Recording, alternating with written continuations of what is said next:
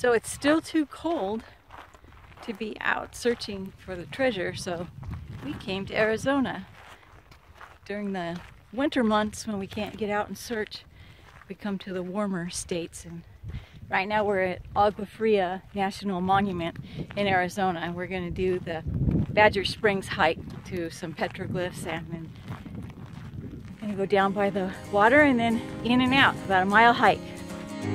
Misty mountains, dusty roads ahead, crossing rivers, dreaming of a bed, from a window in the mighty clouds up high. I am above, oh, I feel above. What I read in the brochure, it said that the Agua tribe was here first, and then after that the Yavapai tribe inhabited this area. A lot of history here. Very interesting place. Beautiful. When did the Native Americans leave? 15th century, around 1450. And you said they left for unknown reasons? Right, unknown, possibly because of drought. And of course then the settlers came through here. But they've inhabited this area for dating back to 2,000 years, I believe they said.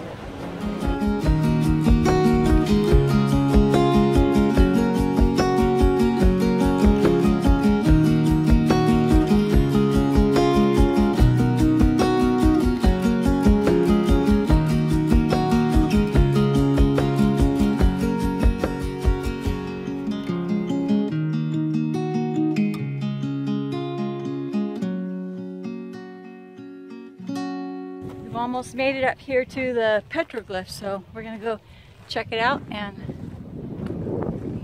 take a look. There they are, up on the rocks here. We got a little bit closer, maybe you can see them up there. Hopefully.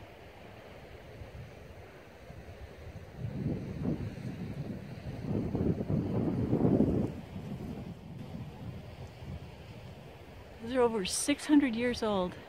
Pretty amazing. I love going to these places out here.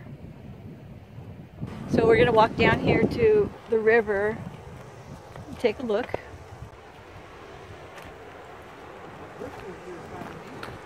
Huh?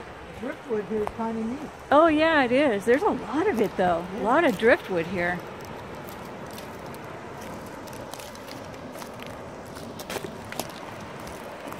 Like wood.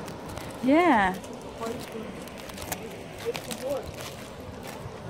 Well, not really.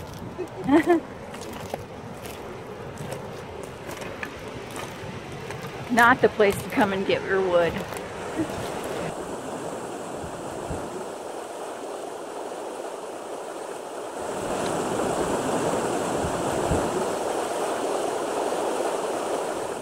We're going to get back on the trail and head on out now. This is a really easy hike. Not too much rock scampering.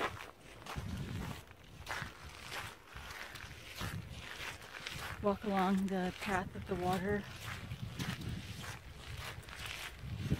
Gets up to, they said, in the summer, 100. So it's actually doable in the summer too.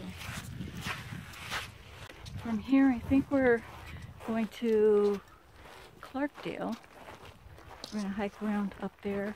Maybe go up by Sedona. So stay tuned for that. Talk to you guys later. Let the sun shine on the broken.